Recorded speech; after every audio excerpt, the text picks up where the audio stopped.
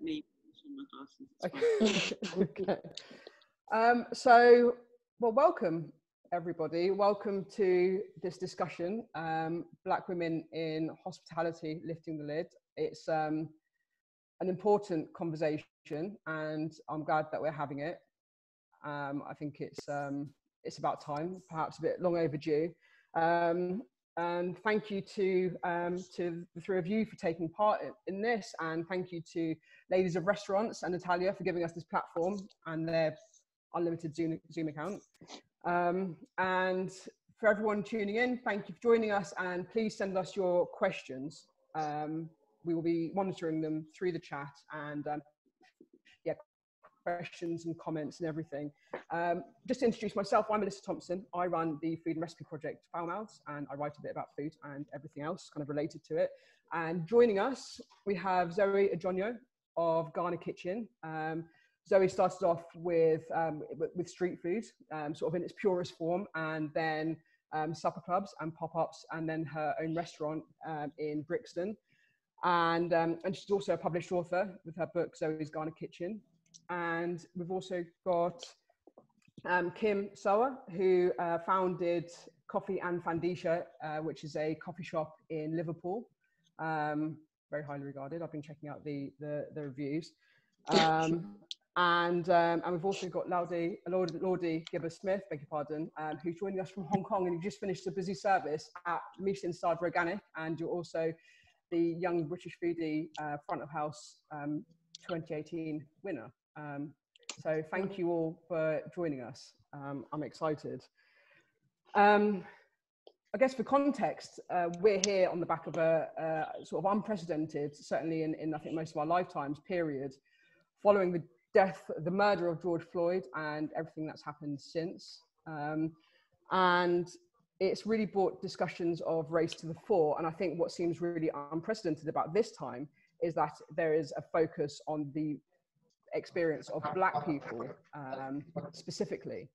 And where we've had discussions like this in the past, I think now it's also looking at other arenas, apart from the usual kind of law and enforcement and healthcare. We're actually looking at other areas such as hospitality, which is why we're here. And I think I'd like to start. When I went into food, I had this idea that it was a really honest industry. You make food, it either tastes good or it doesn't, and you either do well or you don't. And I'm starting to think that maybe isn't the case. I mean, do you think that was is that naive? Is it meritocratic, or other issues at play? Zoe, can I start with you? You can, yeah. No pressure. I'm surprised to hear you say you're starting to think that's not the case, because that's always been the case in my experience. Meritocracy only exists in a certain amount of space in this industry, and even then the meritocracy isn't really meritocracy, because it's about the network of people who you have access to in order to climb the ladder, so to speak. So I don't think the making of food, the cooking of food, the representation of the people who do that work or provide the service of that work, I don't think there's any aspect of that where there's ever been a level playing field. And that's evidenced by the lack of Black faces winning awards on telly, in the media, writing, editing, publishing, anything to do with food. And that's the landscape we have right now. It always comes as a surprise when that happens. Yeah, sorry. I don't know why, but if I ever see a person of color win anything like quite like either prestigious or in the media, it's always like subconsciously it's like, oh, it's quite surprising that, but it shouldn't be, because like we are there, and there are obviously a lot of us who are excellent at what we do, but we just sometimes I feel like we have to work 3 times harder to get the recognition that we deserve, that we might get if we went a person of color.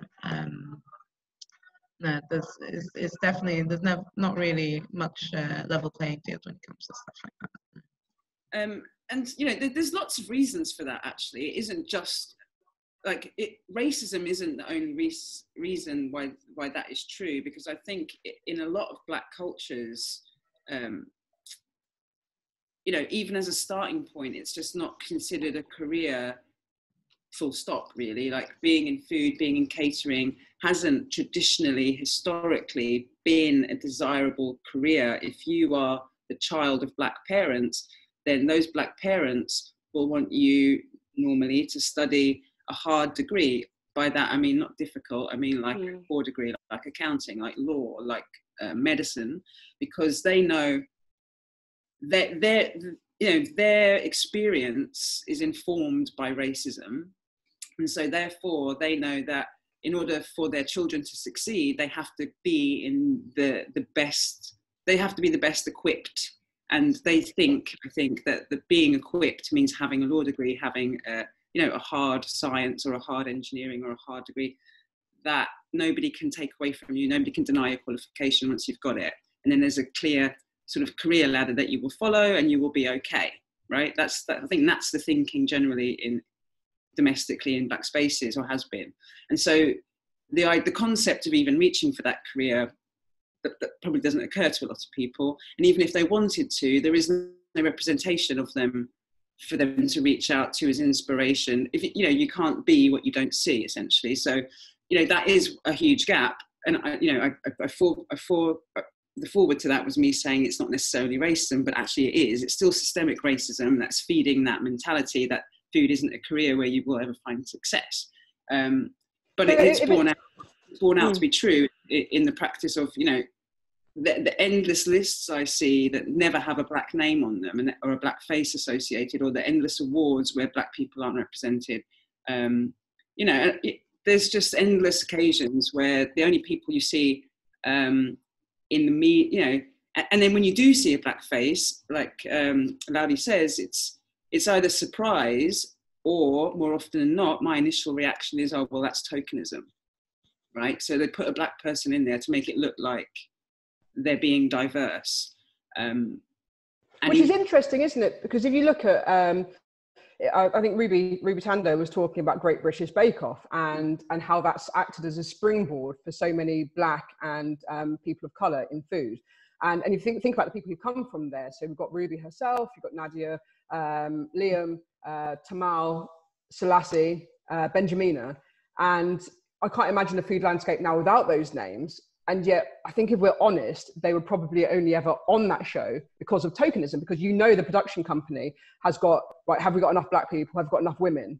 And so there's something that's quite uncomfortable. I don't, how does it make you feel when you know that it's tokenistic, but at the same time, sometimes, where do you join the line between tokenistic and representation? How do you get that balance?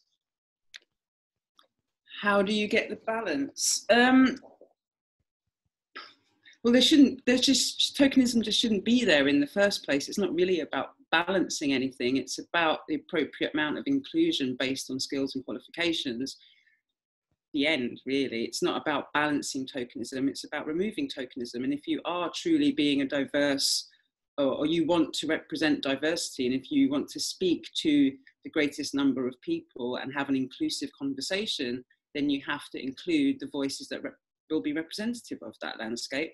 And so tokenism just shouldn't exist. It's like, we wouldn't call it tokenism if on a list of 20 people, there were at least always four Black faces. And I don't mean just people of colour, I mean Black faces amongst the people of colour. Like there shouldn't be a limit, but there should be a more even, broad representation of what the industry looks like. And all too often, the industry focuses on, well, London predominantly for a start, and then beyond that, in London, then it's very much focused around fine dining. It's focused around the finer end of, whatever people conceive that to be of dining.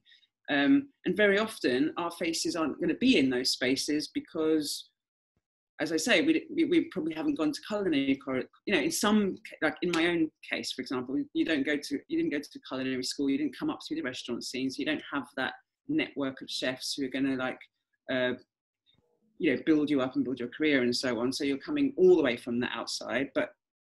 And then for a lot of Black people, you know, whenever I've been in kitchen spaces, more often than not, the Black people are in the KPs, and they're at the sort of lower end of the thing. And the very, very, very few instances where you know, I've seen a Black person be the sous chef or even the head chef. I'd like to explore that. I'd like to explore that point. And they never mentioned anywhere in part of that success story of that restaurant. Yeah. No, I want to come back to sort of the representation within establishments. But talking about this sort of representation, and also I think there's a sort of emerging realization about how it's quite it's a very cliquey industry, and things I've been hearing is that people don't necessarily get as much coverage, or Black-owned businesses don't get as much help because it's hard to break into that clique. Kim, I mean, your Coffee and Pandisha is based in Liverpool. How have you found it? Well, to be honest, Melissa, like, I did go, you know, I went into this business purely from, you know, with passion. I was passionate about what I was doing, and I was completely naive. And it's only up until recently I've understood the meaning of the word tokenism. Like, I had no idea what it even meant. You know, Liverpool it's a predominantly white city, and it doesn't scream diversity in any way. But you know, for years now, I have understood. I do believe that, you know, Liverpool is a very cliquey city, and I have questioned certain times when we haven't had certain the coverage that other businesses have had that are owned by white business owners. I have questioned that, but I've always put it down to, we're not part of the clique, whatever that may be. So yeah, it's confused me, because I've just settled with that for years now, and it's only up until now where I've questioned it and I've addressed it, and I've realised, is it just because we're not part of the clique, or is it more so because the people with, you know, the people with the power, social media platforms with the power, is it because they want to tell a certain story, you know, they have a certain narrative, and you know, if you know, two Black women who own a business come along, are we spoiling, you know, their narrative? And I have thought about that of recent, but I'm still in shock by all of this, because I literally, as I said, I've just been, you know, we've just been trying to just, you know, make our business a success story. And it's up until now, now I'm like, wow, there's so much more, there's more to it. So it's difficult for me, but I do believe, you know, if for Liverpool for sure, like, there is definitely a very defined clique, and I can't work out what that is, but like I can honestly say that you know, the people who are marketing and promoting and pushing hospitality businesses, they don't look like us. They don't look like Black women, you know. So yeah, that's. Because there's a lot of talk, isn't there, about this industry, and especially now in the time of COVID-19 and it being a community. But I think one thing that's really coming out is that it's maybe a community, but that not all people are welcome. Certainly, I'm not saying they're sort of actively against people, but that it is a bit of an exclusive club, and a club where a lot of the same names get spoken about, and to the exclusion of others. Yeah, I mean, I feel like this is all. I mean, this is just obvious from. Like, we can all see this. Like, this isn't. I don't feel like this is new. No, this isn't a new thing. It's like, we see this all the time because we don't see ourselves or anybody who looks like ourselves winning awards in the media. We don't see enough Black PR food business, like Black women in food PR. Therefore, we don't see enough Black businesses well represented. But even if we did have more Black PR agencies, would they be able to get the businesses they want to push into the same media channels? Probably not, because the media is owned by a certain group who, you know, a handful of puppeteers, let's say, who have their own agenda and have their own interests, and they want to, you know, push their best friend's son or cousin or whoever it is. They've got a new restaurant, we're going to this one. I'm sorry, I don't give a shit about that amazing talent from Liverpool doing X, Y, or Z. It's like, this is what I care about, and this is what I want my readership to care about. So, you know, I said this again recently about the whole Giles Corran backlash thing. It's like, it's very easy to make him a scapegoat, but actually, you know, the problem is with the Times and the Times leadership. And, you know, why haven't we seen the industry in uproar, demanding apologies, demanding a resignation, demanding that we boycott anyone who still reads the Times? I don't know anybody who reads it, but do you know what I mean? It's like, why doesn't, if the industry cared about racism, then it would be campaigning to end that kind of nonsense. It would be campaigning itself. It shouldn't take 4 of us on a Zoom telling them things that are completely obvious. You know, it's I feel like why do you think the industry does stay so silent? I mean, I've been trying to get people to acknowledge the problem with you know, well, it doesn't with Giles Corran in the newspaper. We as humans, our brains are made in order to make our lives as easy as possible, right? That's why we have muscle memory. That's why we know how to ride a bike, even though we haven't done it for 10 or 15 years. Is because your brain just puts away information. It doesn't want you to think too hard about stuff. It's got a lot going on, so it always finds the easiest route. And for a lot of people, the easiest route is not to examine the fact that, whether they're aware of it or not, that they're a racist, and also that there is racism systemically in their institutions and in their dominantly white spaces. And it is a huge challenge to them to confront that, because it's going to make them feel uncomfortable. And the end result is only going to be to push them off of their own table, so to speak. So why would they do that work unless there is a huge amount of pressure to do so? Because in giving us space, it takes it away from themselves, obviously. And in giving us space, it takes control of all of the narratives around food out of their hands solely, because we each bring a completely different perspective and narrative around our food concepts and food businesses. Perhaps ones, in many cases, that they don't relate to or can't understand, again, making them scared of, you know? So it's this we are consistently other, okay, and they are consistently wanting to keep the status quo. That's the relationship we have. And I guess that going on from that, it's I guess like, you know, sort of food cooked by Black people, food from African countries and food from sort of the Caribbean islands is generally perceived to be quite like cheap food, which is something I've spoken to a lot with people. And I mean, what about the lack of? I mean, it's not that it's cheap, actually. I mean, you're right on that. Can I just speak to that for a second? It's more that the problem when it comes, and also we shouldn't be concerned only with the fact that, you know, Black chefs cook food from their origin countries, yes, but Black chefs also are executive chefs at Jamie Oliver's restaurants, and they cook Italian food, they cook French food, they cook, you know, that's the other problem, is pigeonholing Black chefs into, oh, you're a Black chef, so I'm only going to call you and I have something to say about jollof or whatever the boy. Yeah. Yeah. Do you know what I mean? So it's there's layers and layers and layers and layers. It's a big fat layer cake, and I think it would take us 100 years to unravel it. Absolutely. Absolutely. Oh, I wanted to go back to, as well, talking about the role of Black people within the hospitality industry. You were saying about how you frequently see, say, Black people as the KPs. And I remember someone recently said to me about people coming into the restaurant, and when they were Black, they would get sort of interviewed for the KP role, whereas white people would come in and they'd be interviewed for commies and you know, sort of commie chef. And there was sort of a marked difference in what people being sort of the direction people were being pushed in. Laudy, I mean, you're working at a Michelin-starred restaurant in Hong Kong. You are the head waiter. What's your experience been in terms well, my experience, of that? I mean, personally, obviously, I've always gone for different roles, and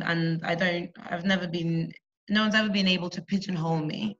And I'm quite outspoken, and with my family background, it was natural for me to go into hospitality, working front of house, because I'm very good with people, and I love my job. However, I always noticed that whenever people of color do, as you said, when they apply for jobs, they always go for they always end up getting KP jobs, and I don't know whether it's a language barrier, but I also feel like they don't think that they would be good enough to be on the floor, which is sad. But a lot of the times they get KP jobs. But as I was saying, as I said the other day, get a lot of French people, that don't speak a word of English, that come and they work front of house. And I don't know whether that's because in their culture, hospitality is a job. Just like in a lot of Europe, hospitality is a job, whereas in a lot of countries, as you said before, Zoe, a lot of Black families, it's like frowned upon unless you become a lawyer or a doctor, or and I think that's because a lot of immigrant families have always seen the harsh reality of, if you don't get a job in one of those sectors, then you're not seen as being successful. So which is why they tend to stay away from hospitality. You get a lot of people in England that end up in hospitality because, they failed at school, or they weren't interested in studying, or they failed at uni, and so it's like a last resort. It's a last ditch attempt to be able to earn some money, but without actually loving the job, or the loving hospitality itself. But fortunately, in the last few years, I've seen a rise in women representing front of house, which is nice. There's in Gold Service Scholarship last year, there was the winner was a girl of color that works at Glen Eagles. So it is becoming a lot better for us, but there's still a long way to go. I mean, sometimes guest experiences can be not daunting, but insulting, and I don't think that they know that they're being insulting. As I said, in what way? So a few years back, was it 2012? I think it was Nicola Adams had just won the boxing, and I went in, bearing in mind I don't look any different now to 2012, just slightly more rotund. And a guest said to me, "Oh, you look like that boxer, Nicola Adams." And I was like, sorry, what? Like, I didn't have cornrows, I just had my hair tied up, and they just linked me to another Black girl just because she won the boxing. Another time I've had guests, they asked me, "Oh, where are you from?" And now I don't have an African accent. I mean, I was born in the Gambia, but I've lived in England majority of my life. And so when you get asked, "Where are you from?" and I say, Clitheroe, which is a little town, they're like, "Oh no, but where are you from?" And it's like, where do you think I'm from? Like, I just told you, but it doesn't fit with their idea of where I'd be from. Or I think the worst one there was when guests asked me if my parents were white, and I was like, yeah, I suppose. And they're like, "Oh, I can tell you've got a lovely temperament." And I was just like, oh my God. Yeah. And I was just like, "Oh, Wow. enjoy your meal." How do you keep your cool, Laudy, in a situation like that? You just, I mean, it's sort of similar to why we don't dispute, racism in newspapers. It's because you're taught from a young age to sort of put up with it. And if someone says something like that, especially when you're working, you can't lose your cool. Well, you can't afford to, and it might taint your image, and you might, it might be seen as like maybe aggressive or something if you do say, "Do you realize what you just said?" So you just have to take it on the chin and get on with it, and sort of like ignore it, or talk to your friends about it and laugh. To be honest. Wow. Yeah. I mean, talking about, obviously, you working in a Michelin-starred restaurant. talking about the sort of how Eurocentric fine dining is, certainly in Britain and elsewhere. I mean, do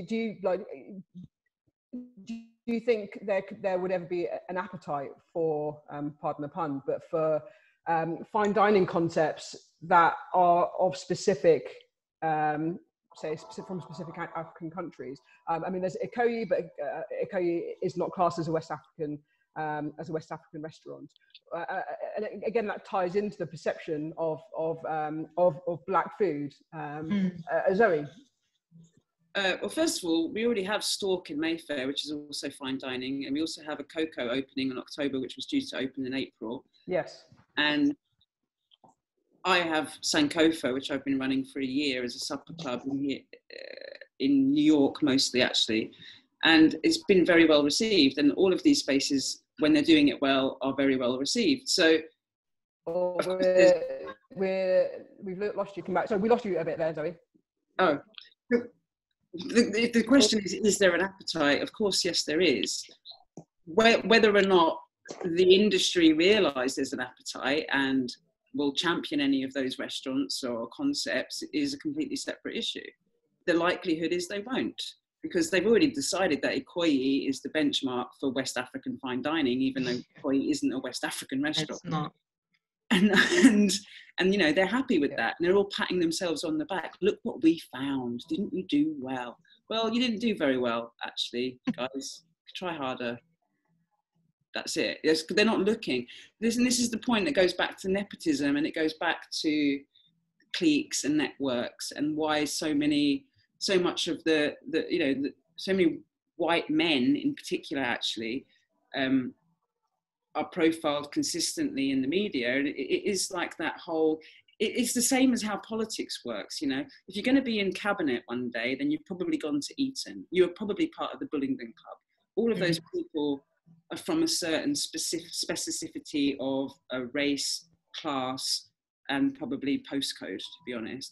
And in the upper echelons of the food industry, that's exactly the same situation. So it's just this self-perpetuating problem, which is why I keep saying nothing is going to change systemically unless the top shelf changes. So unless there's, you get Black people on the boards of publishing houses and, you know, media companies, and who are the editors, who have the controlling voice, and the reason I'm saying that is because Black people inherently have a wider scope of vision, a wilder field of vision. We have to, because we're always, and also historically, having to be creative and flexible in our adapting to white society constantly. So inherently, we just have a much broader scope of vision, and are more curious, right? Because we have to be. Yeah. Whereas people in the White Castle, let's call it, they don't have to look out, right? They've got everything inside. It's all just there in front of them.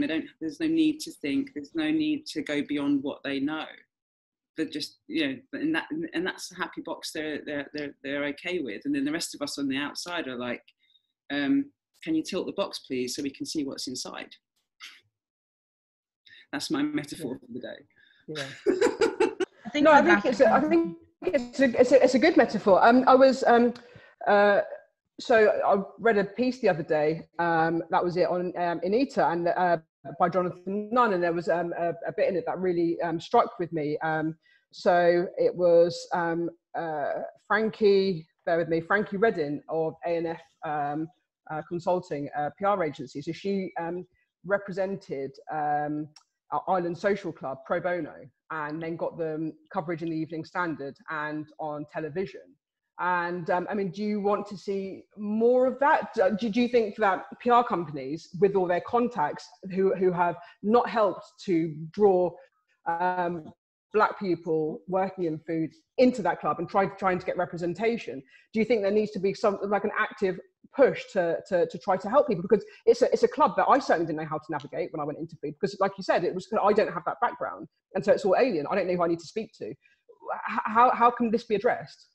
Are you asking if we need more pro bono work? Well, this was a call that was made in this piece that maybe more PR companies could do that, and to actively support to help inclusion and diversity. I mean, like, well, yeah, you know, yes. I mean, the short answer to that is yeah, that would help, right?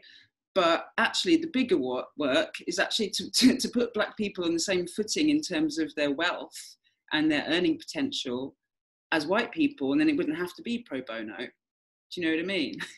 But yeah, Frankie's does, you know, I know Frankie, we're working together on a project separately, but you know, that's a beautiful thing she does, but she does that because she's Black, and she does that because she knows that the industry is difficult for Black faces and Black voices to cut through. And she has a certain amount of access, you know, and a certain amount of privilege, actually, as do I, as a light-skinned Black person. We get privilege out of that. So she uses that privilege and platform to help people.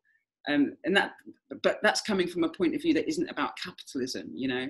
And that's why we align very well working together and as a friendship, because we both think similarly. It's not about us. It's not about making money all the time. It's about, well, what is the future landscape of food going to look like? How do we help change that, you know? But yes, absolutely. There's plenty of PR companies that earn, I mean, I used to work in PR, right? I know how much I'm being overcharged every time I've used a PR company. And, you know, it's very difficult to get a good rate of return on that as well, because you know, essentially what a PR company is going to do is send out a press release, call a couple of people maybe, and send you some clippings. And it's like, well, you know, actually, if every small business knew that, they could probably do that themselves, right? But it is harder to just pick up the phone. You know, your call might not get to it, but whatever, it's relevant. The point is, what we actually need is more Black PR companies, because what's the incentive? Well, what we don't want to do is create a white saviour complex more than already exists. Right? You know, we don't want handouts from the industry. What we want is fair treatment. We want fair access. We want equal pay. You know, we just want equality. We don't need loads of handouts. And but you know, if anyone was right-minded, then probably that's something that we would be considering, or they would be considering tithing some of the profits from their company to organisations that might help disadvantaged communities, you know, get into culinary college, get into culinary training, pay people for star J's, things like that, rather than assuming everybody can afford to work for 6 months, 80 hours a week for free, because they can't. And what about... Yeah, but like, I can't... Yeah. There's been a couple of examples recently, which have been spoken about quite widely. First of all, you had the Evening Standard's video celebrating the diversity of London's food scene, that out of 70 people only included one Black person. And then there's also a cookbook, and it's staying in cookbook. And when I looked at that, and I purposely looked to see who was included, because I knew that it would just I just knew it wasn't going to be representative. And then the feedback I've had from both of the organisers of those different things is that I'm really sorry. It was done in a rush, and we wanted to raise money for charity, so we basically looked at our phone book and we called our mates, which is also making me realise that it's sort of looking at the wider issue, that I don't think that there doesn't seem to be, like, a lot of white people don't seem to have very many Black friends.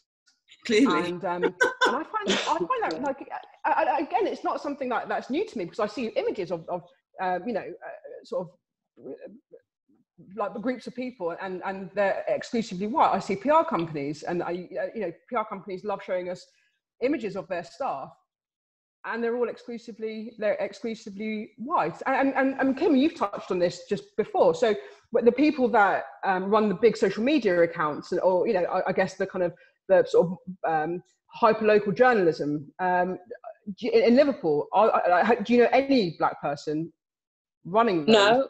No. I no, none at all. Like, I don't know any Black people. I almost feel, did you say Black people in which, did you say marketing? Was that, Melissa? What's marketing in PR, but also the hyper-local journalism, so kind of especially sort of food-dedicated online publications and things like that? Not really. I mean, if I'm honest, we haven't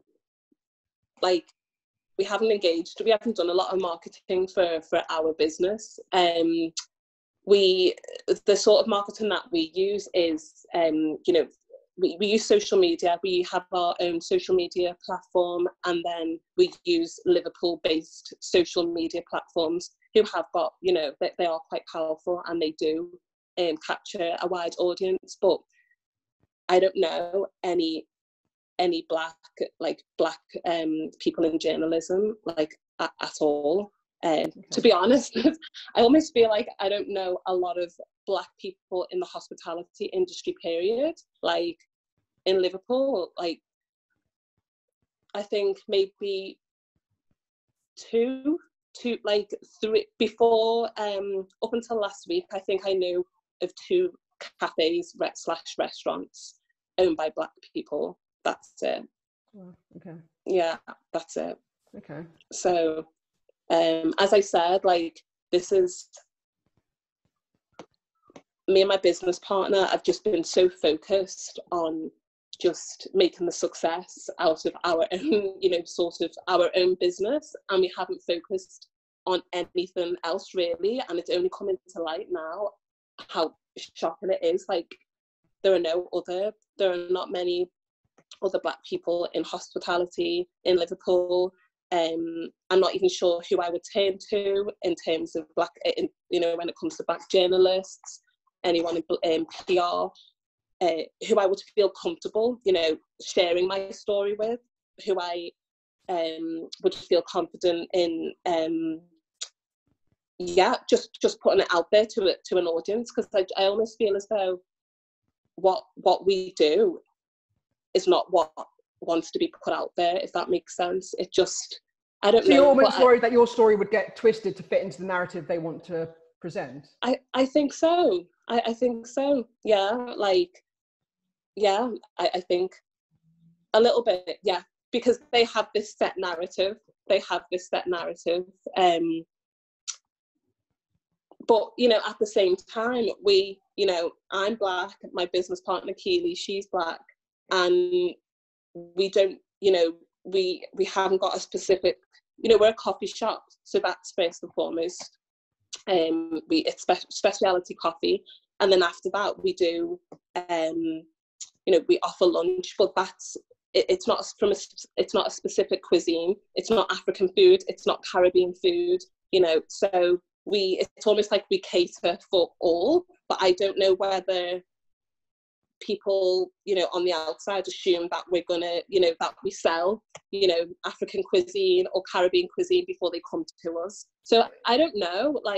As I said, it's only recent where I've really tried to analyse and work out what is actually going on. Actually, that reminds me of when my family and I first moved when we moved to England, and they opened a restaurant, and then it was in Le Routier. I don't know if anyone remembers that, Le Routier. And I remember my parents got annoyed because the Le Routier, it was like kind of like Michelin, it was like one of those sort of you get put into the book and people can read about you, and there was a blue ribbon and stuff like that. And I remember they described my parents' restaurant as African cuisine, and my parents were like, it's not, it's modern British food.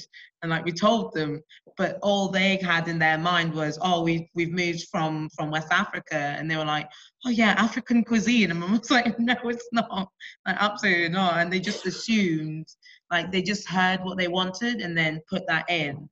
And it's just I remember my parents getting really annoyed about that, and obviously they contacted them and told them they was wrong.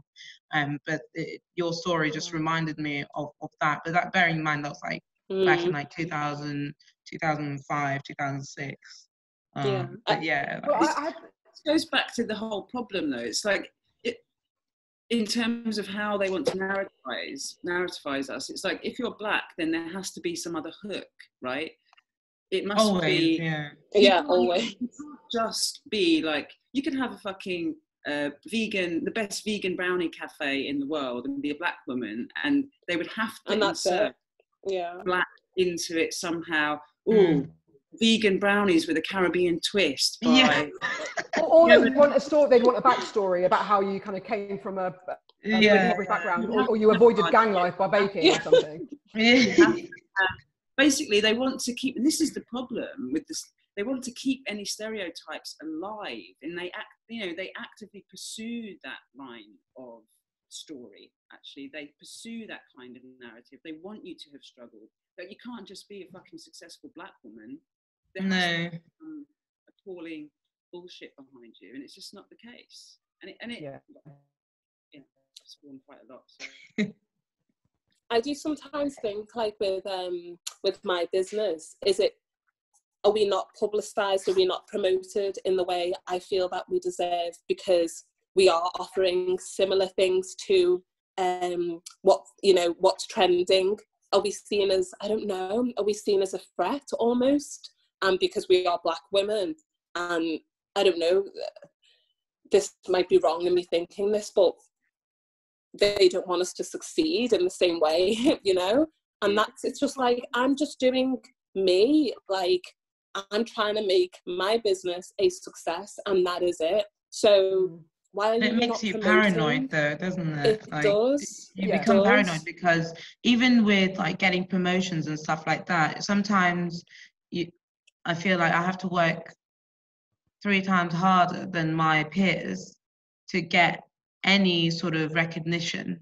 But then you start thinking, you're like, maybe is it the way I'm working, or is it that genuinely, subconsciously, I have to work harder and jump through hoops of fire, you know, and then someone else does, you know, probably less work, and they get a pat on the back, and then they're like, oh, you're doing what you're meant to, so you just tell you to keep going. You know, and sometimes it makes you paranoid, because you're thinking, you're like, is it me, or is it, you know, you don't want to be like, oh, you're being racist, but sometimes you're like, I think there's something going on. Well, there's an impossible situation, isn't it? Because it's so subtle. I mean, it manifests in not so subtle ways, but then there's no recourse for us to be able to address it, because you can't say, are you asking me this because I'm black? Because you know that it will come out with an outright denial. No one's ever going to admit that, and I think it's and you carry that, I think, around you, and you're kind of constantly trying to second guess. But in England, can I just? I just wanted to really briefly. We've had a comment, and we've had a few comments, and it's someone who is from a South Asian background who has turned to doing food, sort of food deliveries. And she said that when she she changes the cuisine, and when she does a curry night, it's a sellout. Whenever she does anything else, whether it's pasta or something, like there's a marked difference, which I thought was interesting to include here, because what we've been speaking about the idea of what black people are almost allowed to cook. And we've got another question here, and this question I think is so it's a woman who says, to get things done, there's a hierarchy in restaurants. To get things done, the person in the position of power needs to be assertive and make decisions confidently. This kind of behavior among chefs is called leadership. However, if that chef happens to be black, the angry, feisty, sassy trope comes into play, whether knowingly or unknowingly. And it can knock your confidence. And instead of thinking about the decisions that need to be made first, you can find yourself thinking about the best way to say it, the best way to say it, which can make you fumble. And so this person has said, is there a suitable way to react being called sassy or aggressive by people trying to undermine your authority when work needs to get done? I mean, beyond saying, tell them to do one, what does anyone have to say to that? Just from my experience, just own it. Like if they call you sassy, fiery, you know, just go with it, because all the time, like I always get called, you know, sassy or fiery, and that's because if I see something wrong, I'll say something, you know, because it's part of my job to point out things that are wrong. If someone's working, you know, and you do get told, oh, you're quite sassy, or oh, you're quite fiery. Is that really you being sassy or fiery? Surely that's just you doing your job and doing it well. But you're just being assertive. But if a white man does it, oh, you know, he's being a good boss, a good manager. If a white woman does it, you know, they're seen as being, you know, oh, well done, you know, good for you, you're being assertive. If a black woman does it, or, you know, it's like, oh, you're quite aggressive, you're quite confrontational, which, you know, you just, I just keep on going, and then just ignore those points, because you get so used to it, which, I mean, you shouldn't do, but you get used to it.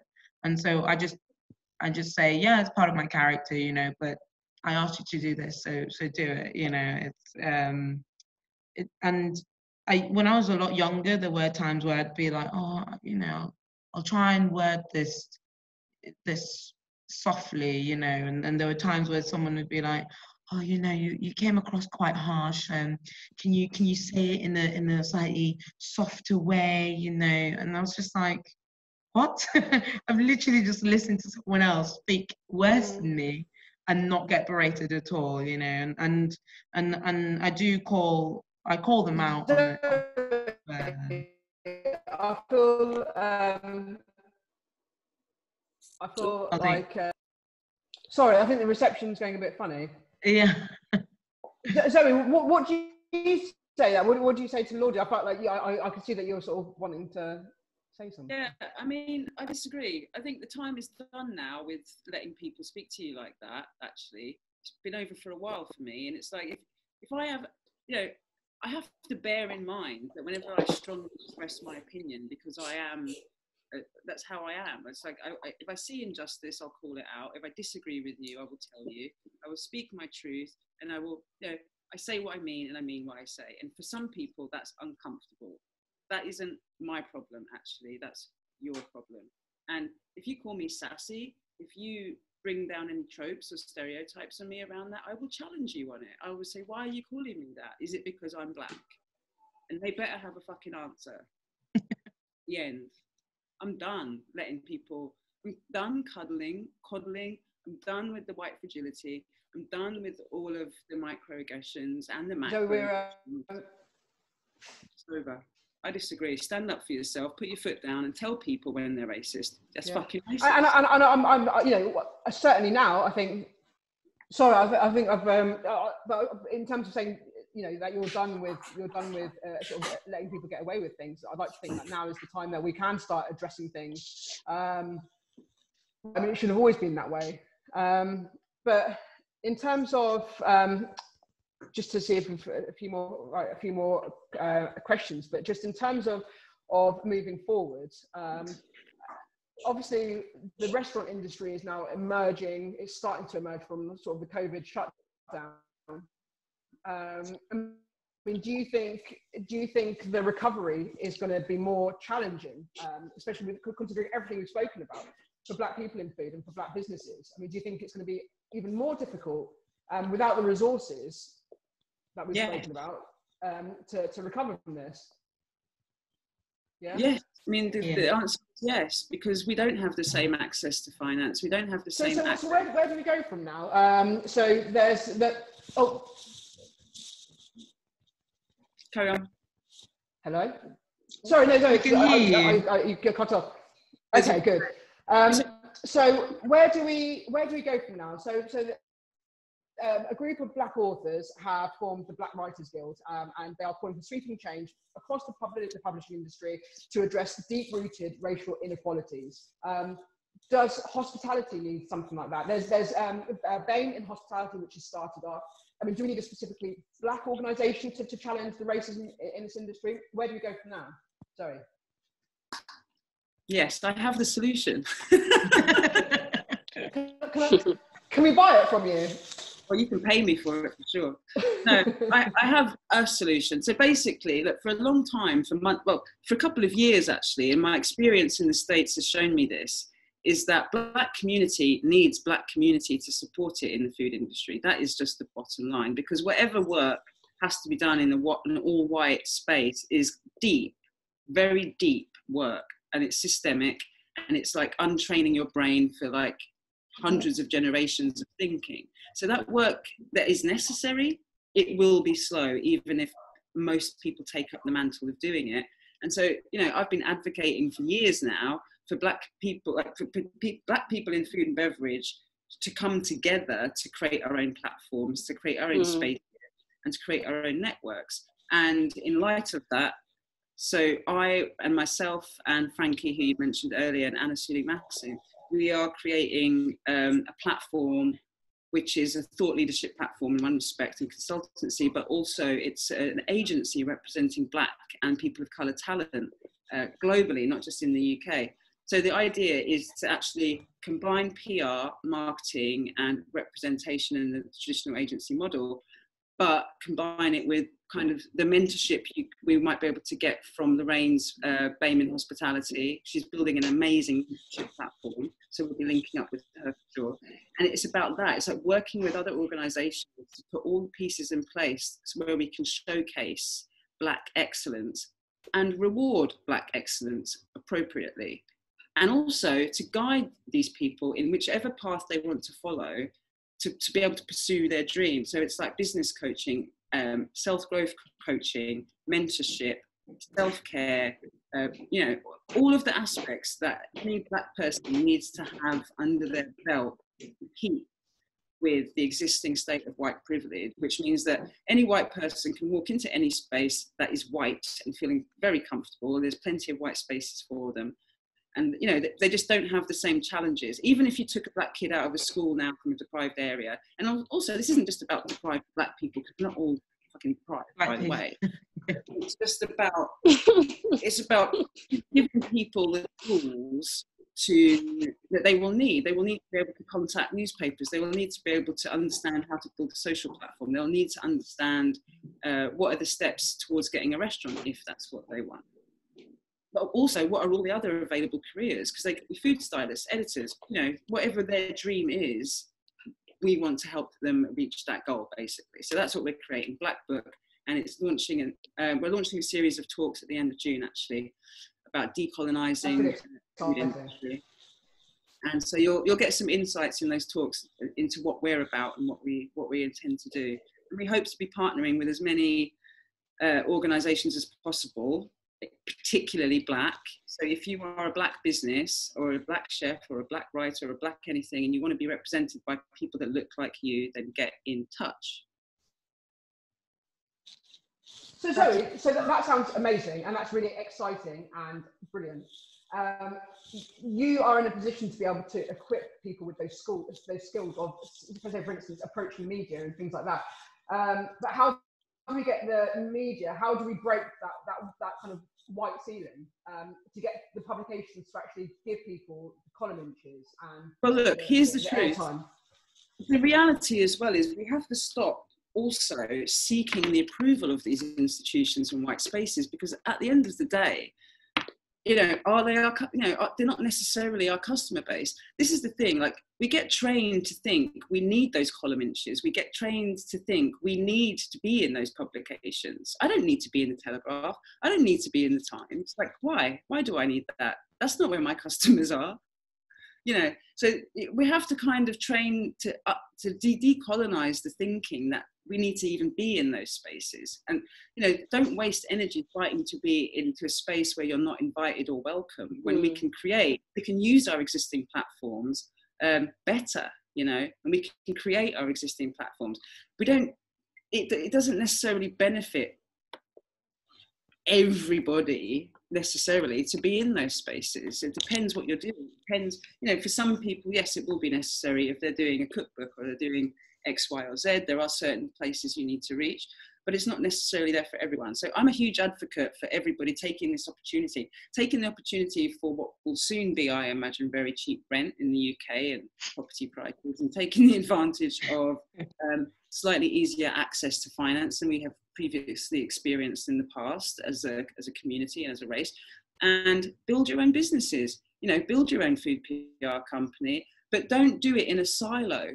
Everyone needs to stop thinking. The reason these people are successful is because they are networked, right? That's all we need to be, is networked. And we can... So you're almost saying ignore the traditional media, ignore all that, and so almost... We're not necessarily starting from... I'm not saying ignore it. I'm saying don't focus on it. Like, there's no need to be focused on it necessarily. There are platforms, out there. There's Whetstone magazine, there's For the Culture magazine. There's a global audience, right, that of Black people. They're not, you know, they're not all just in pockets of London or in pockets of Manchester. They're all over the world. We have a continent full of Black people with amazing media networks, TV networks, and print and online publications.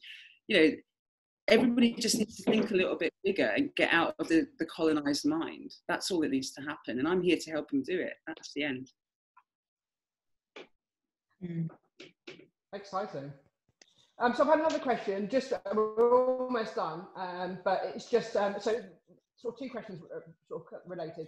What is the best way to approach the topic of diversity and equality with management within a workplace? Any tips would be greatly appreciated. So I'm not sure whether that's coming from sort of a white person asking us, but then also, how can we as consumers and employees unite to pressure and expose restaurants that have conscious and unconscious racist biases economically and by threatening their industry standing? I mean, I'm like, just don't go there. I mean, I don't even know what part of that seemed like it was 10 questions. I'll tell you what. It was two. With lots of clauses. Everyone who wants to know how to sort out their diversity issues, get this book, read it, do the work, okay? Go through it like an actual workbook, give it to all of your employees and make them all do it as well, no matter what colour they are. The only way you change systemically is by changing the way people think. So you need to open and expand minds. You need to get people to see what's going on. You need people to do the difficult work at looking at themselves and where they're letting themselves down and therefore letting their Black friends, colleagues and Black society down generally. So I suggest everybody go out, read that book, and that would be a great starting point. Me and White Supremacy by the amazing Layla F. Saad. And after that, to be honest, stop asking Black people what to do. There's an internet, look it up, Google, do some work. Do you know how much work we have to do every day? Like just to exist, to manage like other people's fragility, to manage other people's racism in a way that neither of us get offended, right? That is work. It takes up a lot of energy and it's very stressful and it's very tiring. So I think the time has come for white people to get on with doing their own work, to be honest. I have to admit though, since I've come to Hong Kong, I've not had to face any of that. And I don't know whether it's because like they're used to having such diversity or they just don't care, but I've not had any of that when working. So it's been really like a breath of fresh air. It's been really nice. Lovely. Yeah. Like they're happy with the answers though. Like, where are you from? England. They're like, oh, that's nice. I went to school here. And you're like, oh, cool. You know, that's it. End of discussion. You know. So yeah, it's good. Yeah. I do kind of feel like oh, sorry. Can you guys hear me? Yeah. Yeah. No, I was just saying, like, I do think subconsciously I may have set my business up because I just got sick of like, I just didn't want to. I got to the point where, I just got to the point. Yeah. I can't hear you, Kim. Oh. I can hear you. Oh, okay. I think, yeah, okay. Yeah. No, I was just saying, I think subconsciously that's why I may have started my business. It's like, okay, I had a passion for food, I had a passion for coffee, but I just got to the point where I was sick of like the bullshit, and I just got to that point where I was like, you know what? I don't want to answer to anybody anymore. I want to create my own rules. I want to create my own environment. I want to create my own narrative and tell my own story and, you know, have control a lot, you know, not complete control, but have a good amount of control of who walks in through the door, you know, what the customers, the clientele who we're serving. It's like, this is our sort of community. And so I don't have those day-to-day struggles where, you know, I'm getting questioned and, you know, where are you from? Or, you know, I don't know, can I touch your hair? Where's your dad from? Oh my God, you know? The hair. Like, you hair. know. all of that stuff. It's just, I don't get that. And I'm almost at the point as well where I'm like, okay, maybe we need to renew and relook at our contracts, our employee contracts, because it always says equal opportunities, but it's like, what does that actually mean? You know, it's, you know, I've been reading Me and White Supremacy. I don't necessarily need to read it, but I also need, I want that understanding. I want to dig deep to be able to like protect myself and be like, okay, you're stepping out of line, and I'm going to, you know, I'm going to call you out. You know, I'm going to oppose what you're saying. Like, I'm not going to just be cool with it because I've set up my own business to get away from that bullshit. So yeah. See, I've never had that issue of calling people out, but I think it's because, like, so my family aesthetic, like half of them are you know, like French Lebanese / Gambian, and then the other half are English British, and I've always been, and they're all like it's quite a like matriarch heavy family as well. So I've always been taught, you know, like about like feminists and like stand for yourself. Always, you know, say what you think with a limit, obviously, but like if anyone's doing anything untoward towards me, then I'll automatically, like, I've never shied away, not from confrontation, but if someone's done something that displeases me, or they've tried to sort of like put me down because of my race, I've always been like, who are you? Like, what's your issue? If you have an issue with me, you know, there's a big space over there you can go to, you know. And I've never really had an issue confronting people. Like I used to have it when I was a lot younger, you know, at school. At one point I was like the only black kid in like a school of 400 people, so it, you know, you kind of notice. But then you just get on with it, and like I used to just ignore the fact, and like if they ever tried to be racist, you know, I'd nip it in the bud, or my parents would. So things like that, I've never had an issue calling out. Laudy, I can't hear my... Sorry. It's gone 5 o'clock, and so we have to unfortunately say goodbye. I wish I could have heard what you were both saying, but thank you to everyone who's joined us, to Laudy, to Kim, and to Zoe. Yeah, you've given me a lot of food for thought. Nice to meet you. Thank you. Nice to meet you. And thank you for everyone joining as well. Thank you. Thank you to everybody that turned up. Thank you.